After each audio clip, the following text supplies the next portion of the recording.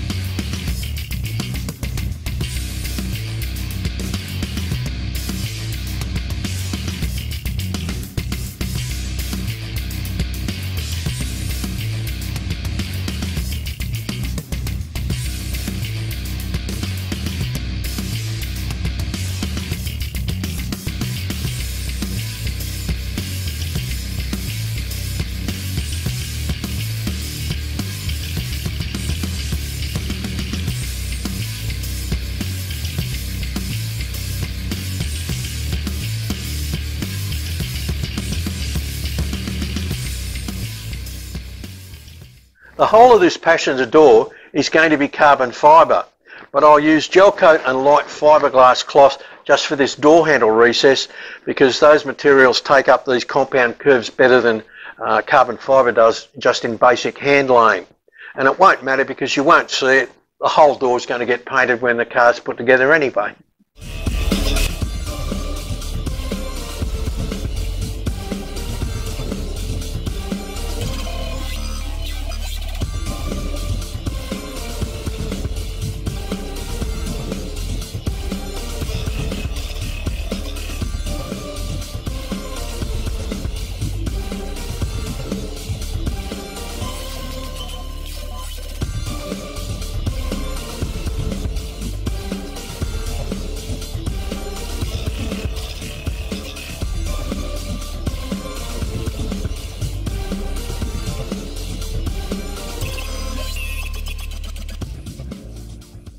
Most people would let this dry right off and bring the two hardened halves of the doors, the inner skin and the outer skin, together.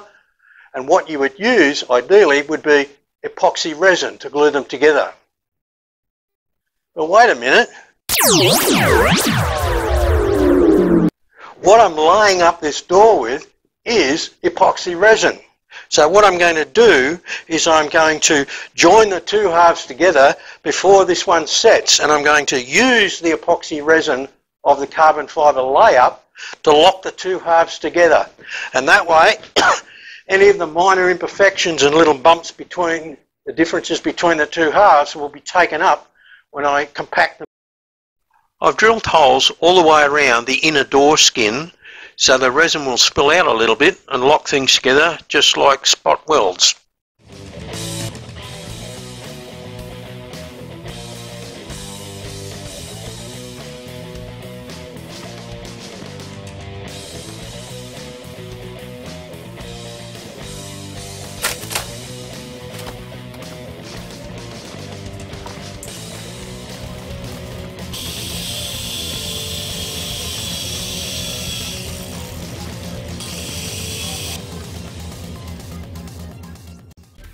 How did my carbon fibre door turn out? Well, I'm pretty happy with the finish. I've got the inevitable little blister holes and a couple of air bubbles, but as I said, this is going to be painted, so that'll soon be fixed with a little bit of car body filler. The inside of the door, inside white fiberglass framing, adhered really well using just the layup resin itself. But the question you're all asking is, how much does it weigh? Well, the standard Honda door weighed 27.5 kilos each. I can hold this one on my little finger. It weighs 4.3 kilos. That's a total weight saving with both of the doors on the car of over 46 kilos. This inner panel is not only more comprehensive than the simple perimeter frame of my passenger door, it's also part of the side impact protection system.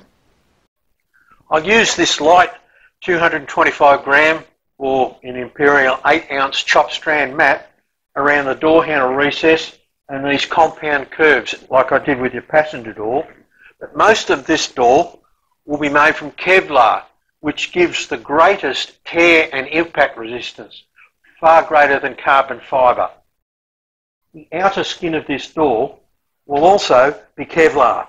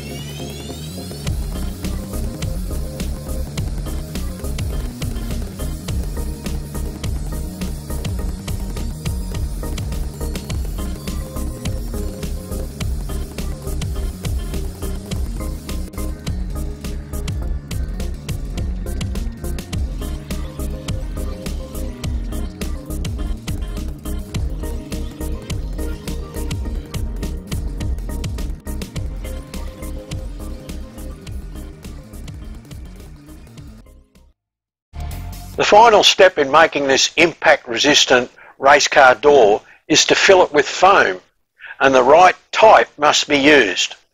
And it's not foam in a tube, but pouring foam. I have been using pouring foam for well over 30 years. The FIA and CAMS by default in Australia have specified the type of foam that must be used in international events like the World Rally Championship, by type and by brand. The Australian manufacturers at the time of this video are totally unaware of this marketing opportunity, and the ones I've contacted can't supply it. But that's okay, because 99.9% of you will never enter an international event. And what I'm about to show you will meet all the requirements for national, state and multi-club competition. In fact, it'll exceed what is required. So by default, I'm just going to use general purpose pouring foam, which expands 20 to 25 times its volume. It's messy stuff, and it will always find a hole and leak out.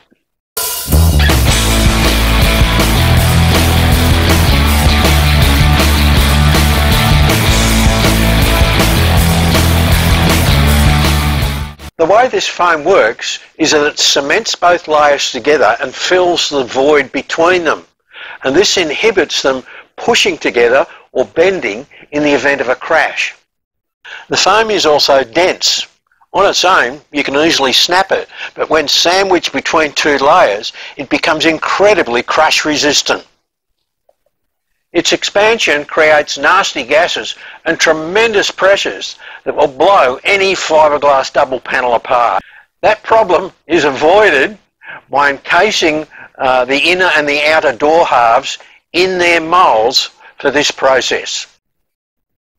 From wholesale fiberglass material suppliers, from insulation material product suppliers, or from the manufacturers of the foam themselves, and you can find all of those by Googling for them in your area.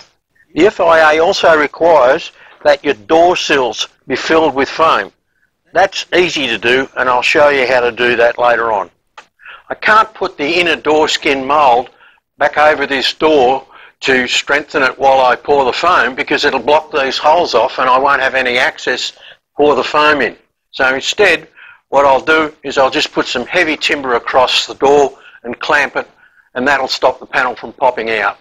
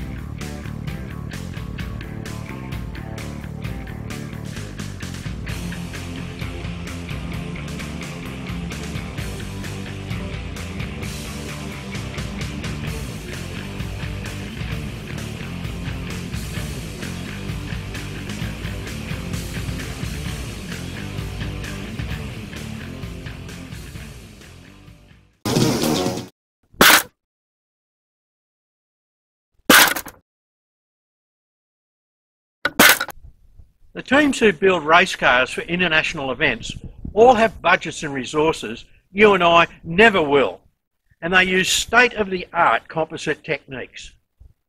I'm not pretending that is what I've shown you here.